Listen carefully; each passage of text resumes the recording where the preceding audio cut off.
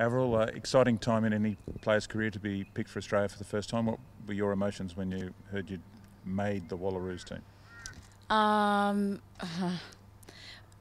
suppose at first you don't really know. Like, for me, this is the best moment of my life, and so this is actually the first time, just for this media event, that I've worn this jersey, and it's really emotional.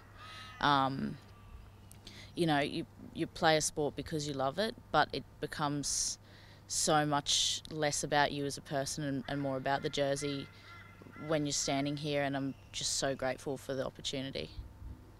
I mean, you've been very much part of a new pathway coming into Super W, very raw, making the most of it, and now getting through to the Australian squad.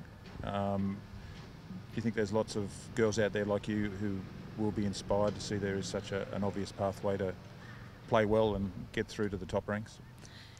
Yeah, I suppose that's been a big part of why I've always loved rugby is, I'm never going to be the most talented person in the room. I'm certainly, come from, I was like a lollipop head when I started, so it wasn't very big. It's just taken a lot of time, and the best thing about rugby union is that you can be any body shape, any size, you can come from any background, and as long as you want it bad enough and you try hard enough, you can get there, and there aren't any imposed limits on you, which is, I think, probably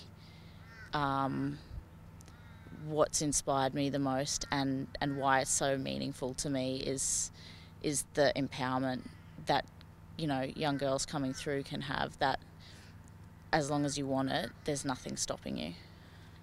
You seem to like hitting people on the field. Is that, like what you've said there, it seems like no one's going to stop you doing what you want to do on the field? Like, is that part of the sensation when you stop someone in a big tackle? I probably wouldn't put that challenge out there. I'm not inviting anybody to try and stop me on the field. But, just that's my role on a team, generally speaking, is I'm more of a defensive player than an offensive player. So, I'm just there to do my job. I suppose it comes down to what role you play on the team.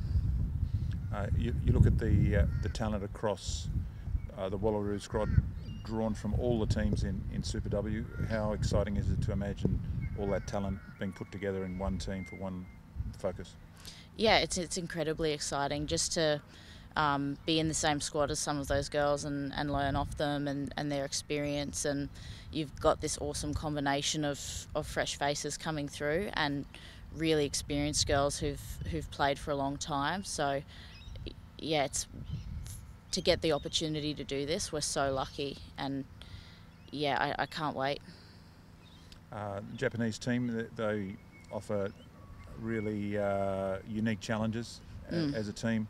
Obviously very fast, very well drilled, can challenge a team over a full length of a game. What do you expect from the Japanese? Exactly what you said. Really technically proficient, really fit. Set piece is usually quite excellent with the Japanese. So, and there's certainly no absence of physicality as well. So Japan are as good as any team in the world, if not more technically proficient in some areas. So, they've got a really thriving sevens program over there. They've got a tournament scene over there that's just got some of the best sevens for women in the world to go over and play. So, certainly expect a really fit, aggressive team, and we're really looking forward to playing them. When did Averyl Mitchell first have a little dream about wearing the gold of Australia? Well, probably the end of my first season. I don't know about anyone else, but it's something that is pretty. If you want to play at the highest levels or see how far you can go, certainly playing for Australia is one of them. I never thought that it would actually happen, It's all pretty surreal still, and I'm just not equipped. I don't think this is the most emotions I've felt, so I'm still dealing with it a little bit. It's like, what an unbelievable privilege. You look at some of the other girls in the team. Talk us through a few of the Queensland talents that are coming into the Wallaroos team, and how good you think they'll be for the program. Oh, how long have you got? Really? Give us a couple of minutes. They're, Christina Sakona, who's in the front row with me. She's incredible. Picked rugby up maybe like 2 years ago, and is just physically a freak. Has trained harder than anyone else in pre-season. Obviously not to put a damper on anyone else, but how hard she trained in pre-season for somebody who weighs however much, all 6 feet of her way, like, how incredible, what an amazing talent coming through, and we're so lucky to have her. You've got a ton of talent. You've got a lot of experienced players up here in Queensland, and then fresh faces as well coming through. So, like Alicia as well she's obviously been on the radar for a while, but I think we saw in Super W just how far. Alicia is one of those players that stands out in a stacked field, and that's, we've just got really special players coming through and really special people, and we're so lucky. You're coming into the squad at the same time as one of your good mates, Laurie, who Mm-hmm. you've been at UQ with for years. How special is it, I suppose, for the two of you guys as really good mates to come to the squad together and hopefully potentially make your debuts together as well? Yeah, I think that's pretty. To be in the squad by itself is.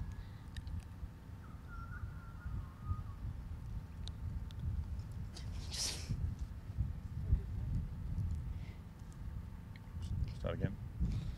A little. Yeah, to be in this squad by itself is unbelievable, and then to do it with, one of your best mates it just doesn't happen. It's a bit of a fairy tale, and so I think we're both a little bit still shocked. But Laurie's a huge part of how I'm here in the first place. She's such an unbelievable friend and a great leader on and off the field.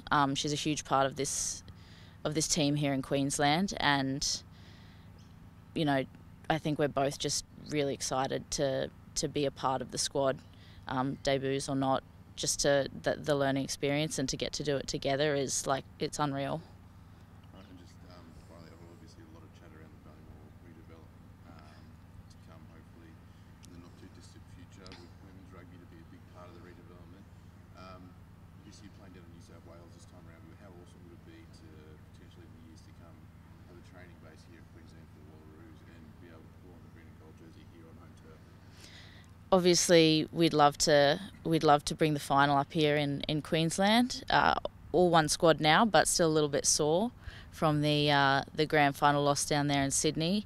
Ballymore is such an important part of Queensland rugby. It's a huge part of our history here, and just standing on this turf is a special experience that can wear off when you're training here all the time, but the first couple of times, and even just moments like this where it's like a really lovely afternoon and you're just in the stadium when it's all quiet, the great historical moments that have happened here, it would be unbelievable to bring rugby, especially women's rugby and rugby for Australia, here to Ballymore in the future with the redevelopment, and really looking forward to those opportunities in the future.